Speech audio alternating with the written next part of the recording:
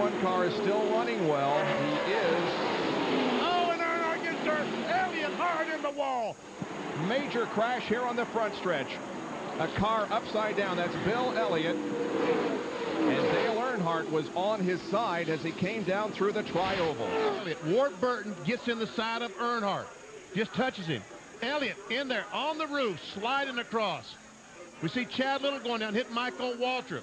The 3 car gets banged from Jerry Nadeau, I think. Elliott's car now back on its wheels.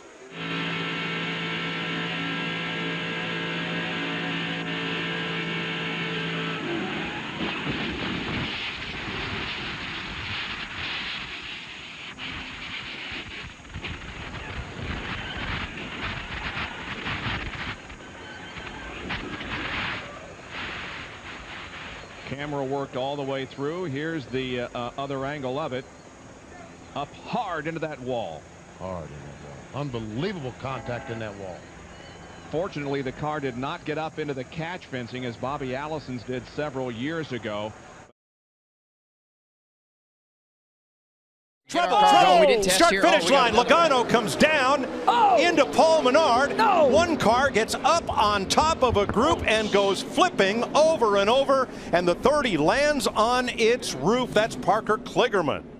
A scary crash. Here's our camera on top of the safer barrier right at start finish. Safety fence is doing a great job. Oops. Cables to get to the racetrack. So here is what just happened to put us under the red flag. Kligerman's car getting up in the air on top of Paul Menard, getting a shove from Ryan Truex. There's the splitter being ripped off and the front end getting against the chain link fence, but all that cabling doing its job to keep the cars where they belong. Yeah, the catch fence and the cabling, Mike, it's been a huge evolution. If you go back to the spring race at Talladega of 2009 with Carl Edwards and Brad Keselowski, when Carl Edwards got up into the fence. I'm a little bit sore. You know, last night what bothered me the most, and it didn't bother me when I went to bed, but the back of my eyes hurt.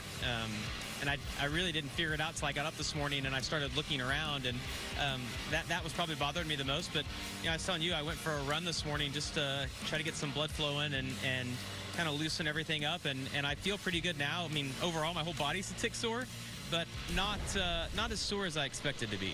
In the Sprint Cup Series, last lap, David Reagan, David Rudiman. Yeah, David Reagan obviously gets into the wall hard, comes back across, collects David Rudiman. Vicious impact to that inner barrier wall there, which is solid steel. Both of those guys walked away from this incident, but we learned a lot when we saw that. So changes. The top of the screen is what it used to look like. The bottom of the screen, obviously marked with 2012, is what it looks like now. Yeah. At Talladega in the spring, that's Brad in the black car. They're racing for the win. Carl said he may have come down just a bit. Brad held his line to keep from going over the yellow line. Ryan Newman gets wrecked, and Edwards flies into the fence. Earnhardt Jr. to the bottom of the track. Jr. will win Daytona. And the big one happens behind them. Oh my God.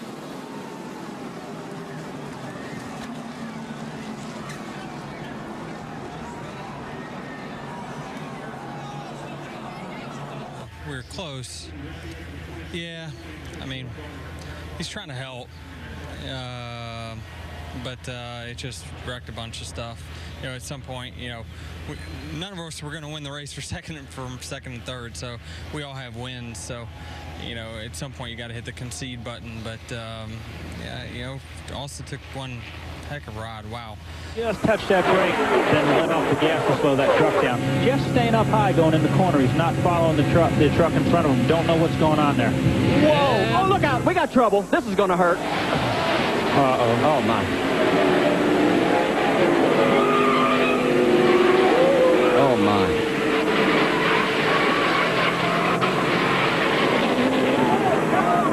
Yep. Keep your fingers crossed.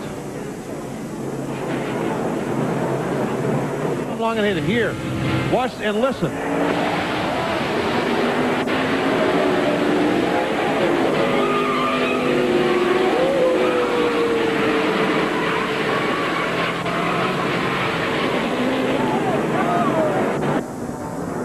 from Jeffrey Bodine's onboard. Listen.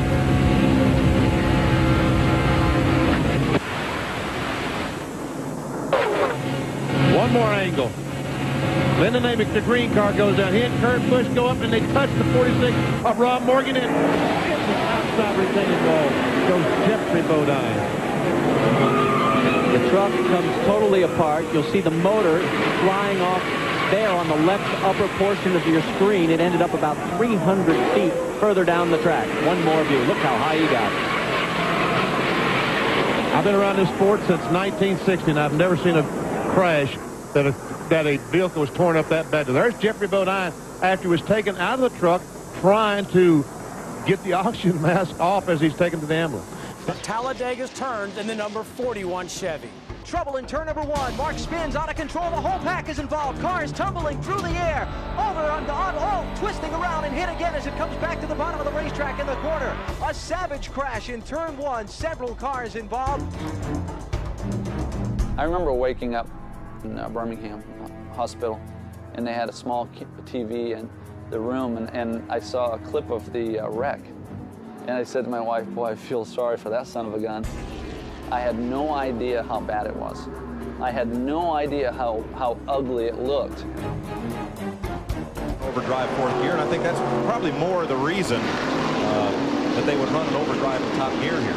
Well, it gives you more flexibility on your ratios, too. You know, sometimes the second gear corner becomes the first. One truck hard into the tire wall, coming out of turn 10 and headed He's out of here, for 11. That truck went out of the course. Look at him stuck on the wall there. Yes, indeed it did. That is turn 10. That's the fastest corner on the course. Ray Daniels, rookie in the Truck Series, and the officials are quickly to his aid, and he is out of here. He just got in way too hot. You see, now he's in the gravel, no way to stop that truck. It hits the tire wall, climbs it, gets into the fence, and almost into the parking lot on the back. Big flip, big roll. Now, tire walls are a mixed blessing, and anybody who's road raced a lot has been into their share of them. Talladega, an easy Sunday drive can turn sideways in the blink of an eye, like Neil Bonnet's ride back in 1993.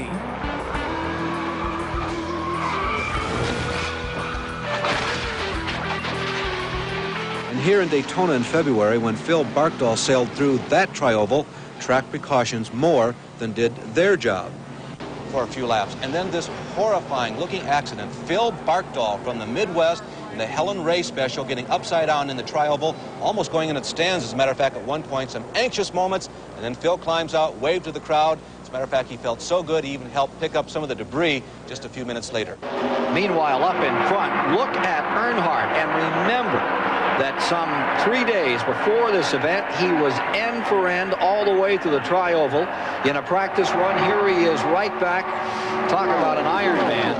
Earnhardt is showing no effects from that crash he had Wednesday morning in his sportsman car where he got upside down at the start-finish line. He's out there in front. Tore down almost 100 feet of fence right here coming out of the tri-oval, did Earnhardt.